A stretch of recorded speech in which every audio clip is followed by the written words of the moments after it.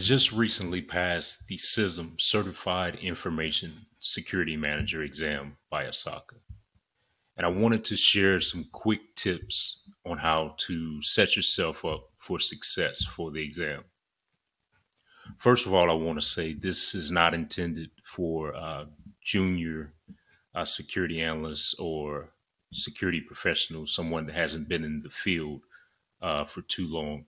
Um, these quick tips are to someone that has been in the industry over 5 years or someone that has passed the CISSP. Because I feel that the CISSP more than prepares you or sets you up for success in studying for the CISM. The tools that I use to study for the CISM certification was Kelly Handerhan's live CISM class. She has a CISM class and she has a live CISM class. I found the live CISM class kind of easier to follow for myself. And that's on Cybrary. Really enjoyed that, really made the information digestible and really helped me in preparing for the exam. Also used the CISM all-in-one book, good book. I really don't read books from cover to cover, not a big fan of that, but it was a good reference study material to lean towards. Also used the official study bank from CISM, from ISACA. So let's get into the tips for the CISM. The first tip I would say is to think like a manager, not like an analyst, not like an engineer, not like a technician. We don't fix problems as a CISM. We advise. We're risk advisors. So definitely keep that manager's cap on while you're taking the CISM exam. Another tip I would say is the business comes before security. If there's a tiebreaker between security and business, business will win that tie every time. If there is a tie, if there's a question that kind of presents it as a tiebreaker, the tiebreaker is a risk assessment or risk analysis. They mean the same thing. That's you just weighing out the risks, and usually at that point, once you kind of come to a decision, you document and you go to senior management to make the final decision on that. So once again, the tips are think like a manager. The business comes first. There can be too much security. Security should enable the business, not hinder the business. Security should be baked in, not sprinkled on. It should be in the beginning of the process. It shouldn't be at the end of the process when you kind of figure out, wait a minute, we need security for this. It makes it much harder. It's much more of an expensive process. So security needs to be at the beginning of any new initiative. What I would also say is the steering committee is very important when mentioned in the CISM. The steering committee is basically a committee of individuals that usually makes up senior management. It may have high-level security officials and business leaders. So kind of a good mix of leaders to kind of make decisions or approve security projects or programs. So your security programs will be set up for success.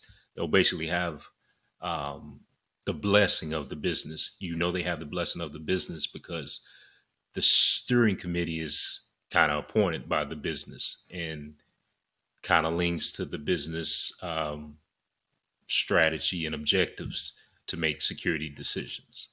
What I would also say is have a good balance when you're studying for the CISM. And what I mean by that is watch videos read books, and do practice testing. I would start with a practice test as an assessment and make sure that that practice test has metrics, at the end, metrics to tell you um, which domain you scored the worst in or your weakest domain. So the weakest domain you want to dedicate most of your time to, and study the other domains, of course. But the bulk of the time is going to go towards the weaker domain.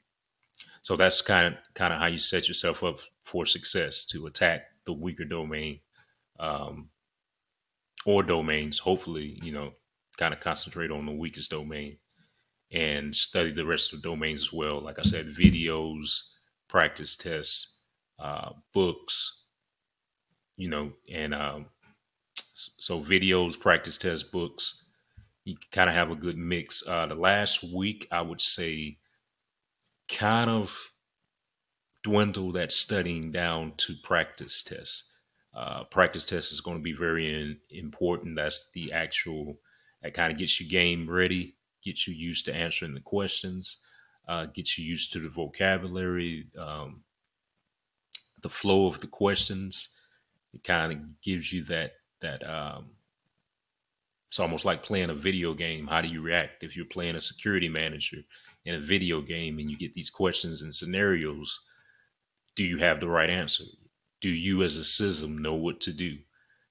So that's why we really want to get down into the practice tests on the last week and kind of supplement some studying around those practice tests. So like, let's say if you encounter some terms you're still not familiar with, you want to make sure you kind of reference those terms and make sure you have a firm understanding of those terms. If you have a process or a framework that you still don't understand, you probably need to go back to your study guide of choice and read that full section and make sure you have an understanding of that.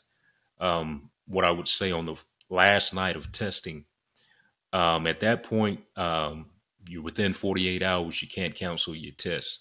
So what I'd say, if you're up studying late, I'm not a fan of the all-nighters that leave that in college, in high school. All-nighters is not going to help you. It's really going to hinder you far as sleep. So if you got to make a decision at that point, I do not understand all the information and I need to study some more, I'm going to pull all-nighter. Don't do it. Don't do it. Just go to sleep, get at least 8 hours of rest, get up fresh, maybe get a light breakfast, and be set up for success for your test.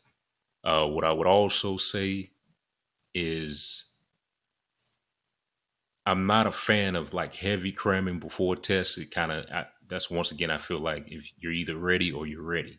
Um, like that frantic cramming, just trying to study as much information that you can. If you're not ready at that point, you're just not ready. You kind of got to take a deep breath and see what happens with this one. But I do recommend some light cram sessions the day of, just to kind of go over some points you still feel weak at.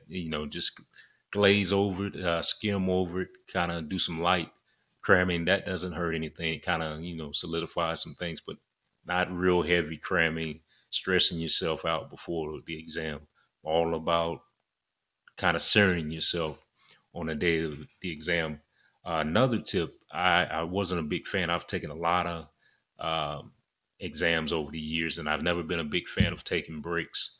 But what I will say about this particular exam, it is 150 questions. It's 3 hours.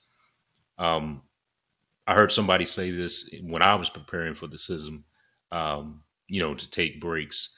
And I think you get 2 10-minute breaks during the exam. What I would say is definitely take one of those breaks. Taking a break does so many things for you. If you have to take a restroom break, you can take the restroom break and concentrate. Take a sip of water, take a quick walk and come back, kind of get the blood flowing back to the brain. You'll notice when you sit back down, you're refocused, you're recentered, re-energized. and you have less questions. It's not I'm doing a 150 question test. You get back and, oh, I only have 50 questions left. Then that's more digestible to do 50 questions. So that's really all the quick tips I have. My resources, few quick tips. Just good luck to everybody out there, and I hope to hear about new CISMs in the future.